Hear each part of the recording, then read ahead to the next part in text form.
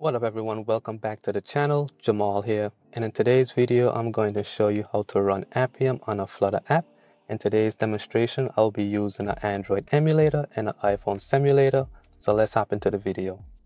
Welcome back to the channel. It's been a while since I made a video, but I had this urge to create a video for anyone that's curious about Flutter and Appium and how does the automation work for that. So in today's video I'm going to be giving you an overview of the demo Flutter app that we'll be using today. I'm going to build the Flutter app files so you can see the APK files and the runner app. So the APK is going to be for Android, the runner app is going to be for the iOS. Once we have those builds, I'm going to just give you a quick demo of the test application, see what that looks like. And once we get a feel for the application, I'm going to show you the framework that I built using Eclipse. So you like to use Java programming. I'm going to show you the Appium capabilities, as well as the TestNG runner. Once that's done, what we're going to hop into is I'm just going to show you how we can run the Android emulator and the iOS simulator in parallel. So you're going to see a few test cases being executed and seeing them run side by side. And then once those tests are finished running, we review the results. We can check the logs. I have some extend reports integrated, as well as the standard TestNG. So let's hop into it. All right, so now what we're going to be doing is building the Flutter app. So what I'm going to do is show you the Flutter app that I purchased to use for this demo.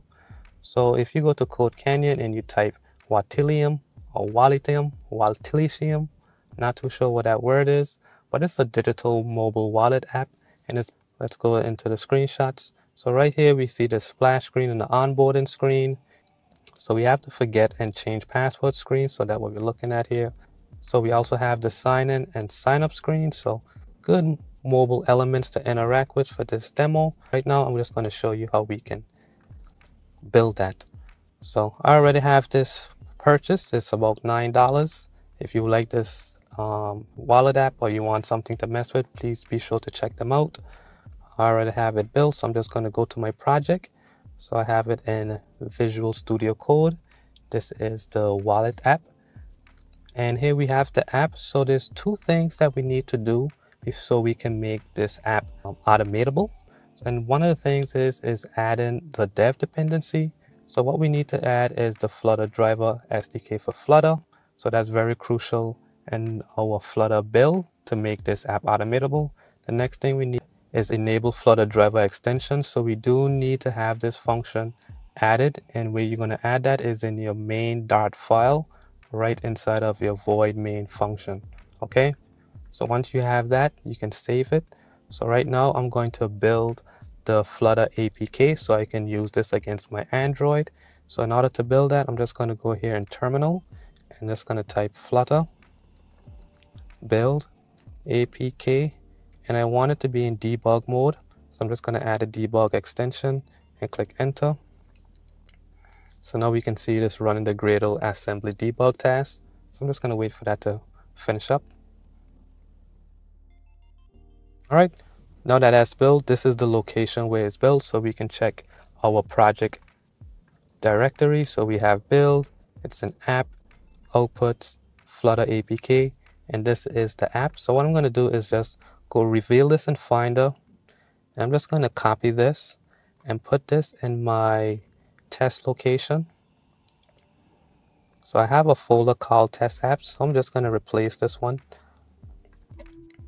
All right, and I'm going to do the same thing for the iOS side. So to build the iOS app, what I need to do is just do Flutter build iOS, and then you give it the tag simulator.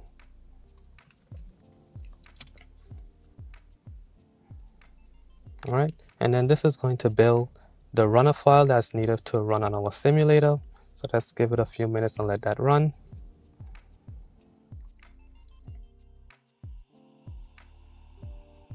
All right, and this is done, and this is the location of it. So it's all the way in the build iOS simulator.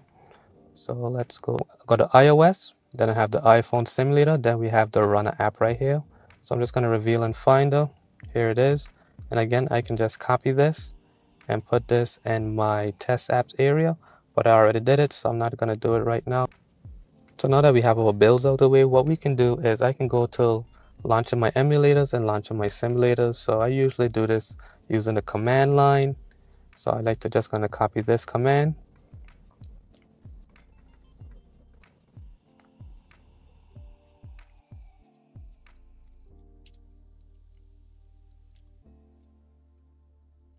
Now we see our Android emulator is launched, and we can do the same for our simulator. So if I open up a new terminal, here it is, XCU runner. I'm going to copy this, paste. So now I can click run, and here we go. We have our simulator launch as well. Just give it some time, let it boot. All right, so next I'm going to give you a demo of the apps. So we just did our two builds, one for Android and one for iOS. So now let's take a look at the, let's say, the emulator and see what the app looks like so we can get a feel for the app. So here on the Android, if I scroll, I should have the app. If the app is not installed, you can just simply drag and drop it in there, but I'm not going to do that for now. It's already installed. And if you look at the app, you see, let's go. So I have some few nice sliders. We have a sign in and sign up button. So if I click sign in, we can enter some email and some password. There's no logic right now, so I can just click sign in. And this is pretty much what the app looks like. Have some transaction history, some deposit, withdraw, send, and request money features. So if you request money, you can put the payer name, email, country, and stuff like that. So good UI bones, and you click continue. We get some type of confirmation details. You click the button to request. It also has a nice success message. So this is pretty much the app. So today we're just going to run a few test cases, pretty much logging into the app, logging out of the app. So let's see, logging out. You know, we're going to do get password flow. So we're going to demonstrate this type of testing in Eclipse. So I'm just going to hop over to Eclipse so we can take a look at that. Now we're going to take a look at our Eclipse framework to put this all together. All right, so here we are in my Eclipse project. So I have a project called Mobile Appium Project. So in here I have my packages. So this is the name of the app. I have my Appium classes. So one is for the capabilities. If you take a look, we can see how we have different ports for the iOS and the Android setup, as well as the desired capabilities. So I have the Android stuff. You can also see the automation name here, and the automation name is Flutter, so that looks good. And what is needed to start the Appium server programmatically, so all of that is being configured in the Appium capabilities. And the same thing goes for the iOS, so that's pretty much what that looks like. Also have, let's say, merge extend reports helper. So what this does is just pretty much going to integrate the iOS and the Android test results and put it into one, so it's easier to view. That's pretty handy. Not using no runners right now. This is for some future enhancements. But right now our test is going to be in this Sandbox Android and Sandbox iOS. All right, so this is what my test driver look like. I have my before suite in there. It's going to run the report setup. And what that's going to do is to start building our extend reports. So have that logged. And here is in my before method, I have, you know, stuff that will get the Appium driver set up. I also have my Flutter Finder variable set up, so that's defined.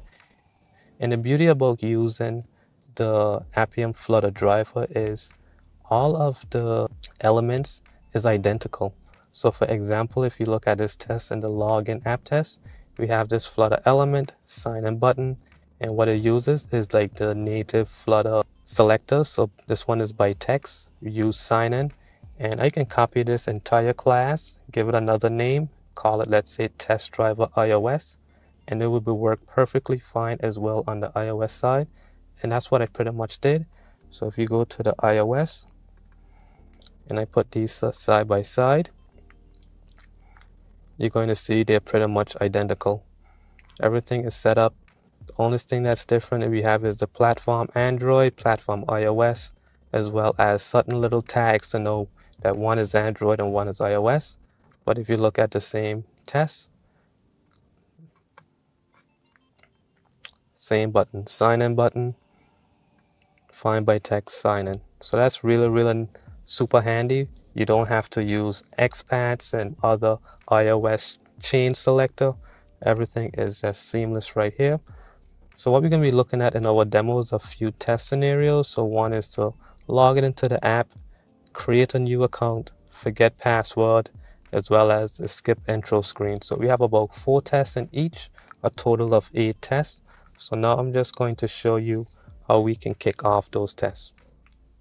Alright, so we'll be using TestNG XML to run our test suites pretty much. So what we have is our thread count of 2, so we're going to have 2 active threads. Next we have our parallel variable, and this is going to be running the classes. We have the name for our test as well as the name for the suite. And then these are the 2 classes that we're going to be running. One is the Android test, and the next one is going to be the iOS test. Okay.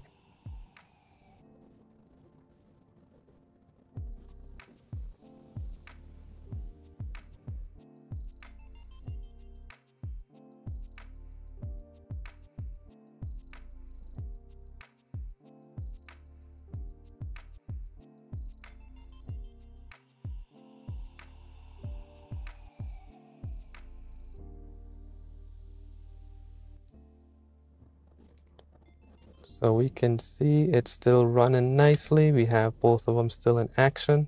I just want to move this over a little bit so we can see some stuff here. So right now in Eclipse, I do have this log4j2.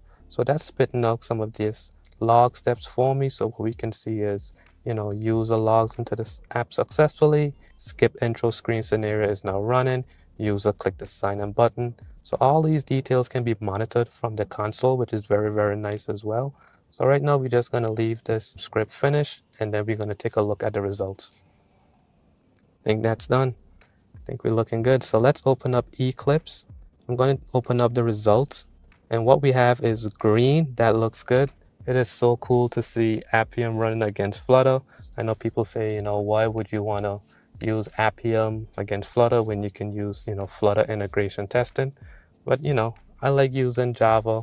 I like using the tools that Java has, the extend reports, all that stuff, TestNG. So I'm excited that Appium is still available and works with the Flutter. I know there's not much support happening recently, but it's good to see that it's still running against Appium 2.0, which is super exciting. So anyways, this is our TestNG. We have all our scenarios that ran and execute. So we have the Android side right here. So these are the Android scenarios that ran and passed.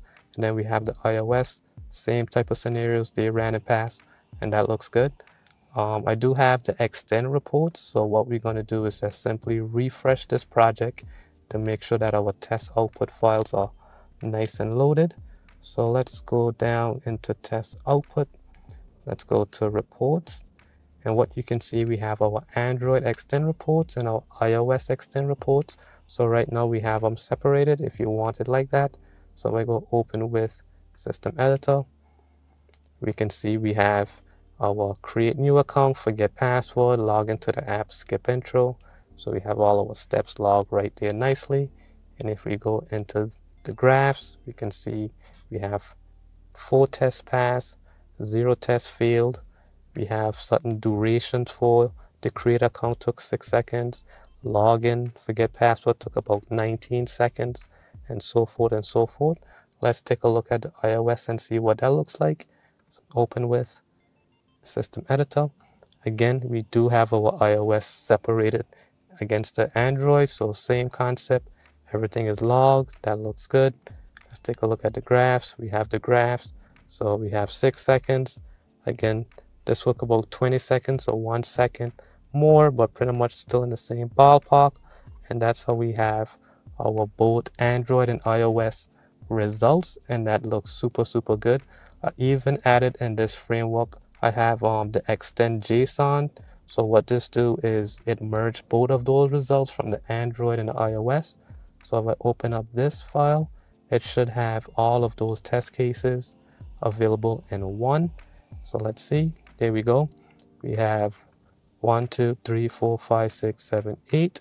So we have both of them combined. We have Android, all these on Android, now iOS, and everything looks good. We have the results here as well. So absolutely amazing. So there you have it, guys. That's how you can run Appium against your Flutter app.